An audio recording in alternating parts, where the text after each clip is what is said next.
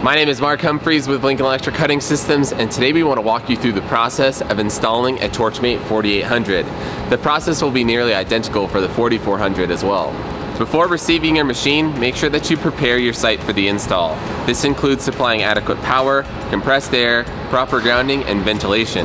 You'll also need a forklift to offload and place your machine, as well as a licensed electrician to wire the plug to the back of the plasma cutter and ensure proper grounding of the machine. We're now ready to begin removing the shoes that attach the table to the top of our pallet and the gantry locks that secure the gantry to the top of our table.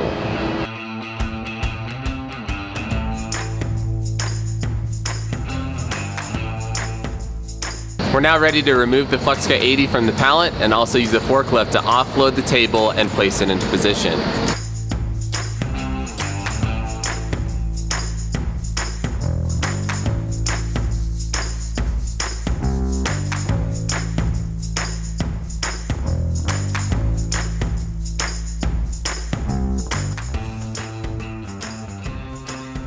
Now that we have our table in position, we can make all of the different connections. Now, before you supply your compressed air, make sure that you purchased a 5-micron air filter with a high pressure regulator, just like this one.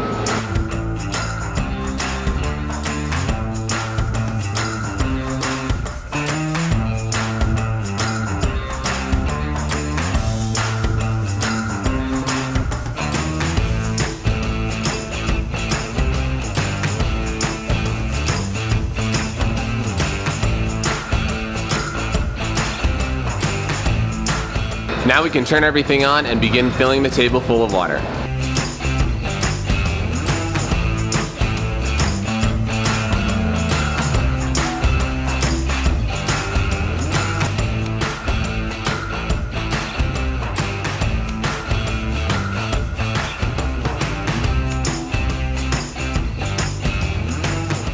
And now that we're almost ready for our first cut, it's a good idea to level the machine to make sure that every corner of the machine is level with the other.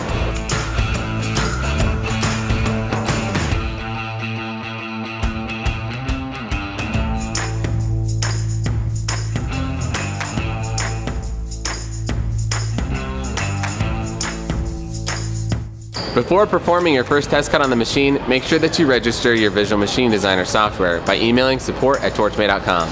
They'll respond within 1 business day with your unlock code and your registration ID. 60 amp consumables are already installed in the torch tip. However, you can choose a different set of consumables from the consumable starter kit that correspond to the thickness of material that you'll be doing your first test cut on.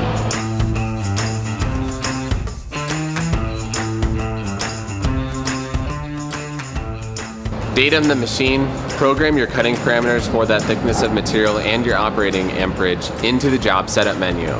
Set your program 0 on your material, select your job, and now you're ready to run your file.